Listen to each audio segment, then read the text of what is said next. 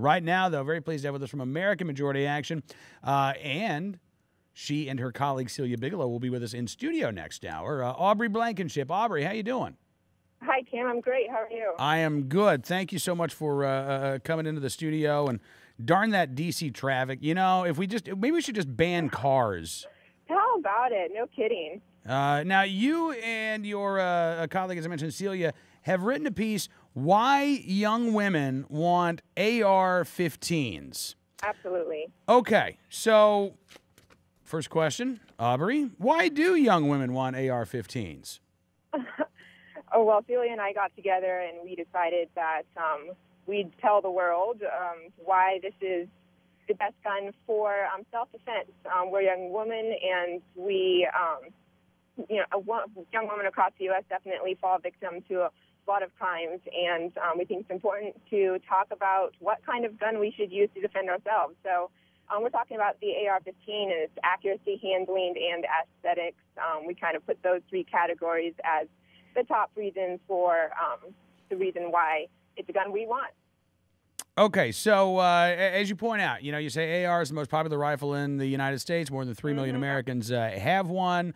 And you say our goal when defending against a home invader is simple, to hit where we aim. Now, Aubrey, let me just, I'm going to play devil's advocate here. I'm going to try to, I'll be like an American Piers Morgan, okay? Aubrey, you live in a urban area. You live in a big city. You don't live out in the boonies. Why would you want a rifle for self-defense? Isn't that overkill? The fact that I want any gun for self-defense, that same person would say it's an overkill. All right, so you also point out, you say this past week in Georgia, an intruder entered the home of a mother and 2 children.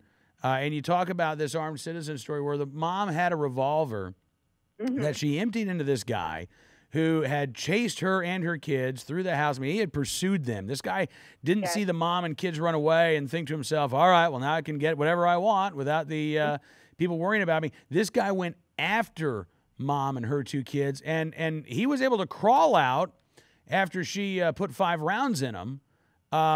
But, Aubrey, what would have happened had this guy had an accomplice?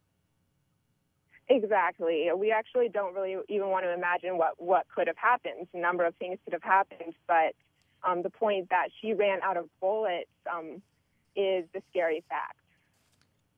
Well, it is. Now, you say we may not, and you direct this to Senators Feinstein and Governor Cuomo, we may not need 10 bullets to kill a deer, but we sure need them in our own defense. And, I got to say, Aubrey, I think that's a wonderful, wonderful point. When Governor Cuomo says, who needs 10 rounds to kill a deer? That's not the question. The real question is, who are you to tell me how many rounds I need to defend myself and my family? Exactly. And so demonizing something that does give us that option is basically taking away a right without any evidence to back it up. So, Aubrey, have you ever gone out to the range? Have you actually, shot an AR? I have not shot the AR, but Celia has, and she is just chomping at the bit to get me out there, which I hope to do soon. And but yes, I have been to the range and shot some other guns, and just the fact that I can shoot an AR-15 if I want to. That's what's important to me. Yeah, I'm curious. What has been the reaction, particularly among younger readers, to the piece that you and Celia wrote? Which, by the way, I should mention, you can find it at National Review online. Well, they are actually eating it up.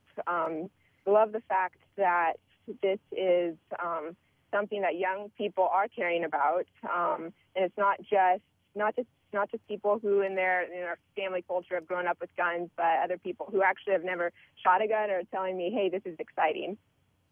That's good to hear. And so, I got to say, Aubrey, look, I'm sure that there are young women out there who would read this piece, and Aubrey, you don't speak for me.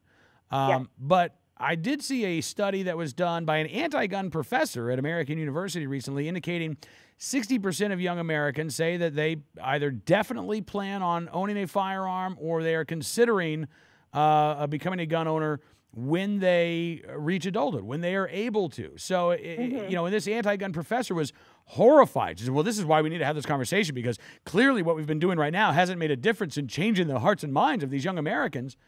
Yes. You know, and never once, Aubrey, I don't think that professor considered that maybe she's the one who's wrong. Maybe she's the one whose heart and mind needs to change.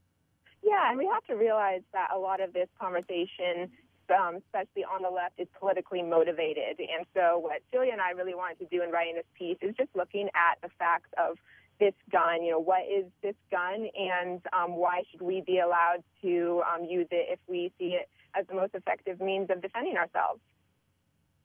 Well, listen, Aubrey, I'm looking forward to talking to you in studio here next hour, and I really appreciate you coming on the show this afternoon, and I guess I'll see you here soon.